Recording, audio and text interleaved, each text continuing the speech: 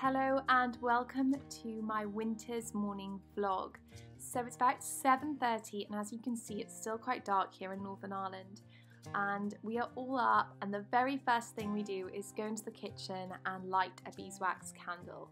I love the warmth, the glow, the sense of coziness, and it really just gives the day the most perfect start, so I love to do that as part of my winter rituals. I also love to make a beautiful, warm, grounding breakfast, and there's nothing better than porridge.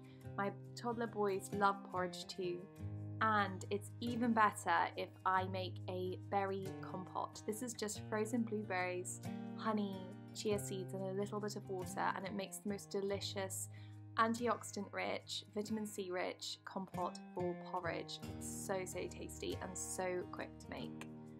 So the boys are getting their porridge. I have the same. This porridge is actually just made with water and then I add in milk afterwards, and then I have mine with nut milk, and it also cools down the porridge, which is quite handy for little toddlers.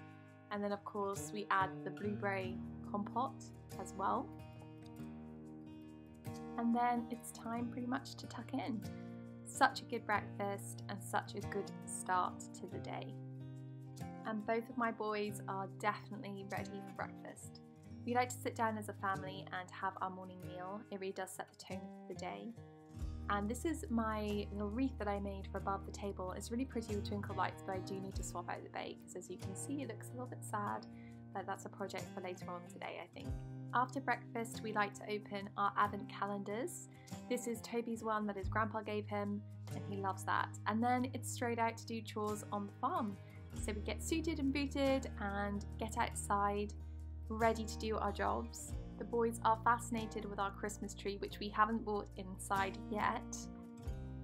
And now it's time to go and feed the chickens. I've got some feed for the chickens and just walking across the field. It's pretty cold this morning, so I've got all the layers on, but the sky is so beautiful this morning. I'll show you, it's just absolutely gorgeous. On days like this, I love to just stare up at the sky and I just get such a feeling of gratitude for nature and just feel, I suppose, so small and tiny in comparison with the magnitude of it. But back to chicken feeding, I just climb over the electric fence and then I open up the back of this old cattle trailer that my husband sort of jigged so that it could house our chickens, and they come out every morning and they are very happy to be outside all day long, and then they get tucked up in this at night time to keep them safe. And once they're out, I go and top up their feed and check their water and top up their water if they need it. And then it's time to collect the eggs. So I just fill up my bucket with whatever the chickens have laid in the morning. They'll lay a lot more by the time they go to bed at night.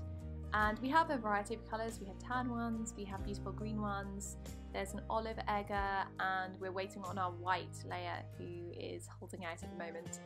And I just collect those all up in our bucket, and then it is back to the farm to put them in the farm shop so that people can buy them.